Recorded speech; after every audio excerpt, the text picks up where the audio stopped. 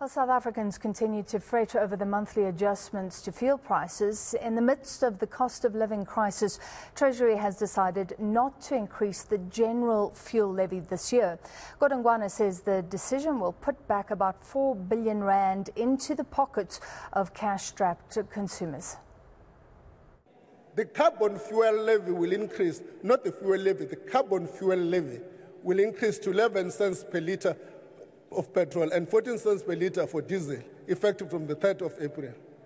A discussion paper outlining proposal for the second phase of the carbon tax will be published for public comment later in the year.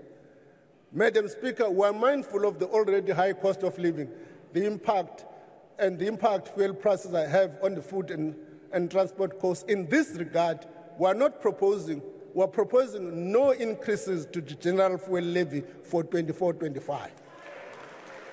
This will result in a tax release of around 4 billion.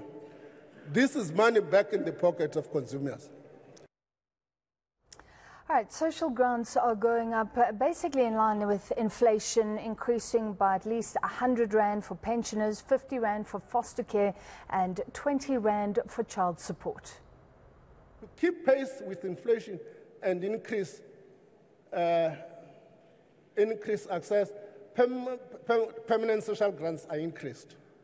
Let me just pause and say, walking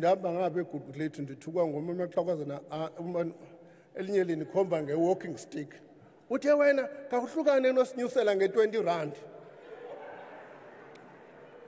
So I want to assure Lagogo Uguti, the generals, 20 rand. We are giving them an increase of 100 rand to the old age grant. Water, disability care and grants. This will be split in 90 rand effective from April and 10 effective from October. 50 rand increase for the foster care and 20 rand increase to the child support grant. Order.